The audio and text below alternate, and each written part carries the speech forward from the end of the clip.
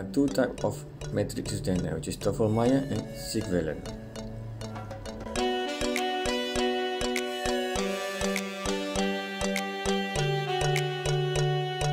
Tofflemeire, there are two types of band, which is subgingival and universal band.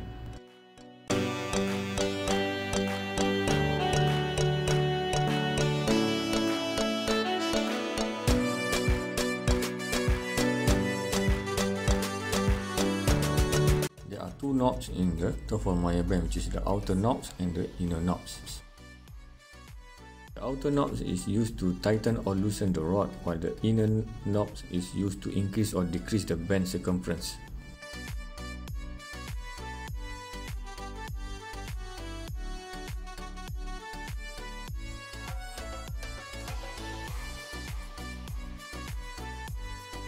Once you place the band in the slot, you can tighten the outer nut so that the band is locked in the slot. Then you can turn the inner knob to increase or decrease the band circumference.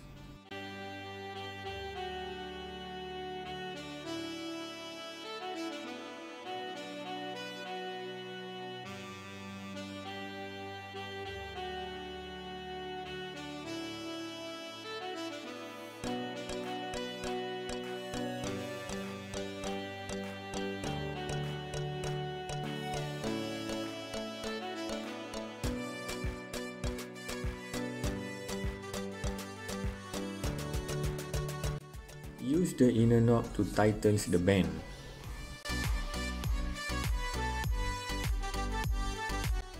Make sure the U shape of the retainer pointing gingivally.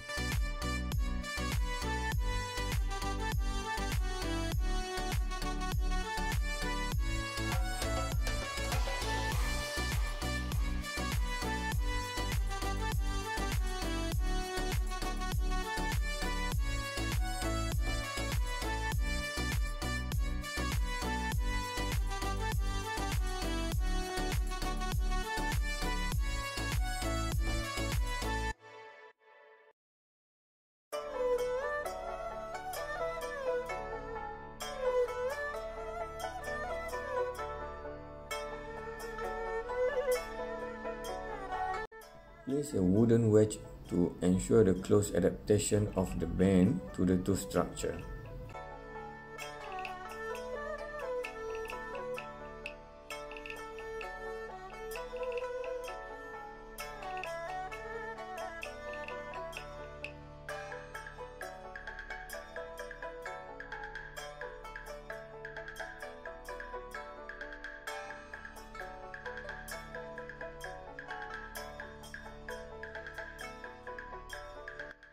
Loosen the outer knob to release the band from the retainer.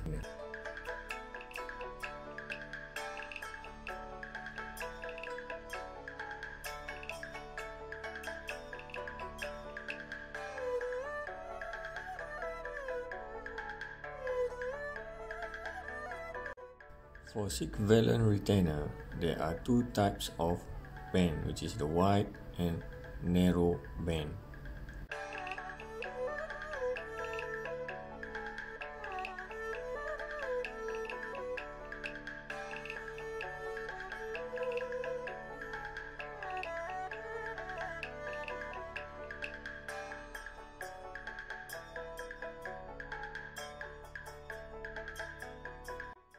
First step is to make a small band at the end of the retainer.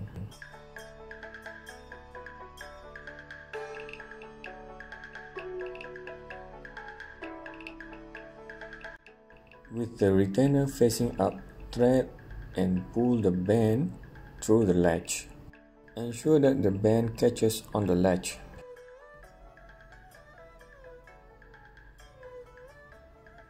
Press the band down. Then turn the matrix band over and take the matrix band under the latch from the top. Pull through and thread the matrix band back through the latch.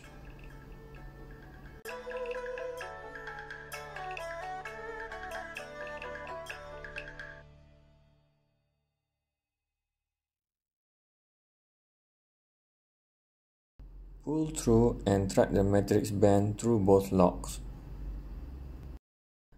Then bend the matrix band under and thread in between the locks.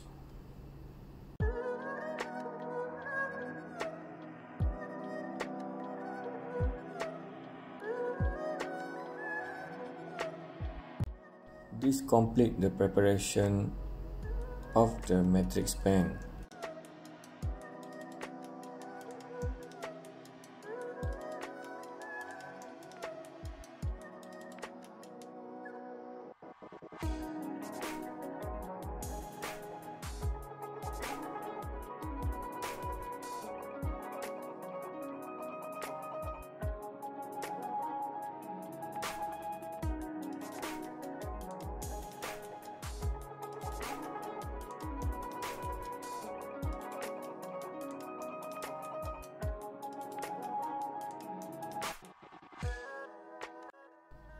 Tighten the matrix band using the nut to ensure that the matrix band is in place.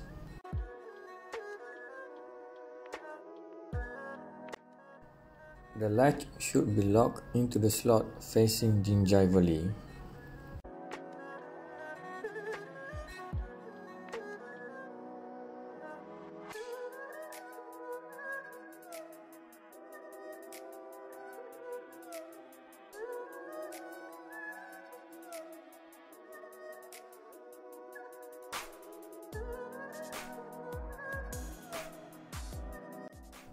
Insert a wooden wedge to hold the matrix band in place.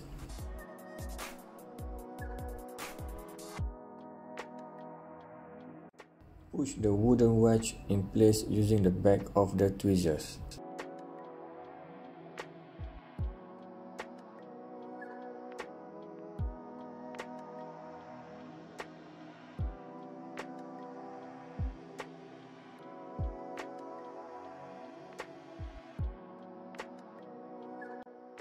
Use a ball burnisher to adapt the matrix band to the neighboring tooth.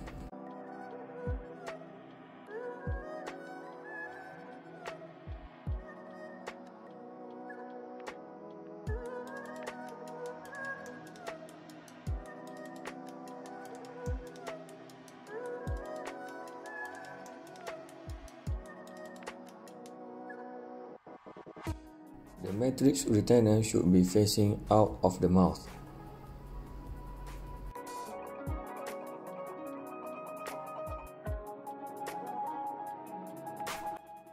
Check the close adaptation of the band to the tooth structure using an explorer.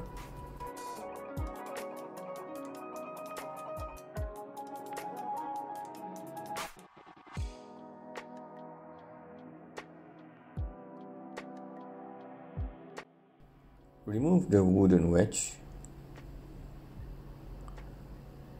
Unwind the nut.